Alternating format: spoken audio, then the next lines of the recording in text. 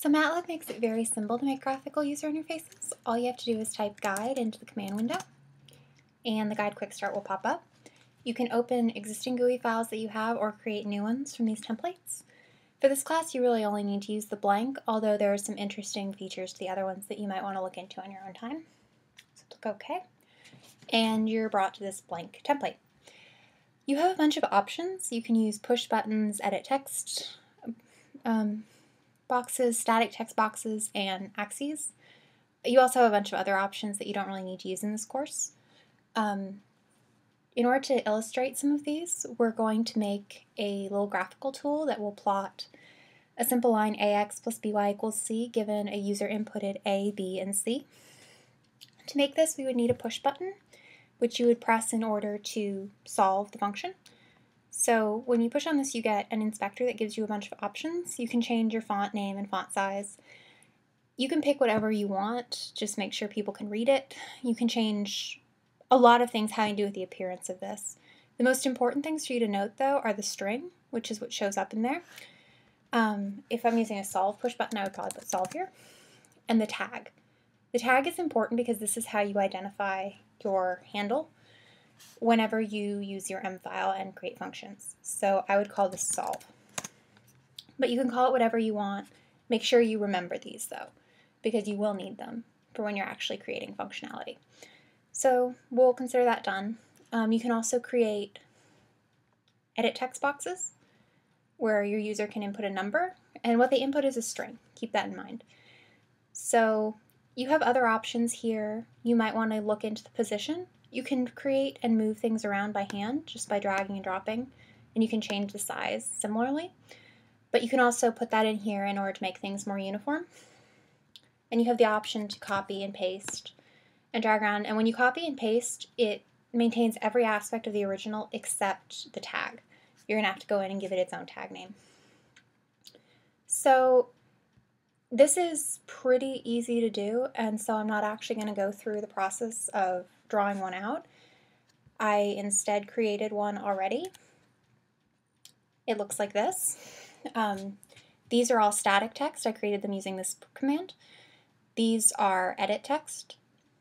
This is a static text, and it's pretty obvious what these are.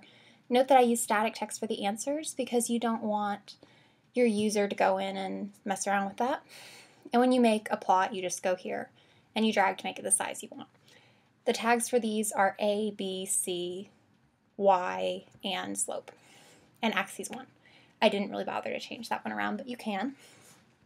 So now I can save this, and when you save it, MATLAB will create an M file for it, which when you're saving it for the first time, and usually for subsequent times, it'll just pop up automatically. I'm not sure why it's not doing so now. So I will just open it.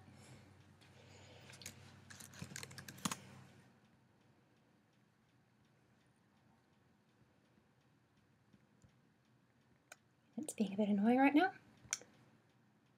Anyway, so normally when you save, this is what will immediately pop up. And there are a bunch of things about this that you really don't need to understand. One convenient thing is that you can push on this and it'll have a drop down for all of these. Don't worry about the create functions. The callbacks for each of your user inputted variables are where you can put in exception handling. We're not going to require you to do that, and I'm not going to show any exception handling, but that's an option if you want to take it. What we will definitely be using is the solve callback, which is what is executed when the person pushes the solve button. So the first thing that you need to do is get the information that the user has inputted. To do that, you're going to use string to num, because what your user has inputted is a string, and that's not really useful to us for actually finding our slope or intercept or really anything that you're going to want to do in MATLAB. So to do that, you use the get command, and note that MATLAB is helpfully telling me everything I can do, which is a bit annoying, but you can do handles and dot your tag for whatever it is. Here it's just A, and then you tell it what type of object it is. These are all strings. And I suppress the output. You don't really have to suppress the output, but I like to keep my command window clean. So I just do that for all of mine. And hopefully you make fewer typos than I do. But that gives you your 3 variables. And then I wanted to find the y-intercept, which we know from our lovely basic math is just c over b. But we want to be able to display it, so I'm just going to num to string. And that's all I have to do for that. And then my slope is just going to be num to string of the negative a over b. So then I want to actually set the boxes that I have for these 2 variables on my GUI. So to do that, you use the set command, and you do handles.tag that you want, so y, and then it's a string, and then you say what variable corresponds to it, so int. You can put the value directly there, or not. It's really up to you. I like doing it, having the variable already defined. And then for this one, we're going to have handles.slope. It's a string. Save it to slope. Now we want to plot. It doesn't really matter what you're choosing in this example for your plot range. We could have had boxes where the user could input their min and max. That wouldn't have been a problem. But for the sake of example, we're just going to do it from 0 to 10. Why not? And then y is just going to be c over b minus a over b times x. And now we want to plot.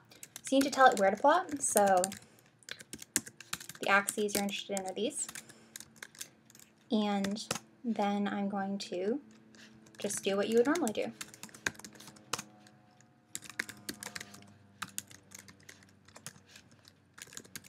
Of course, you can do more exciting plot things, but that's the basic you need to do. And so you're basically done now. You just need to update the GUI display. So to do that, you just type in this command and save. And then we press this button to run. So now we can try it out. You should always try a couple of numbers and make sure it's doing what you think it should. But there you have it, a very simple working GUI.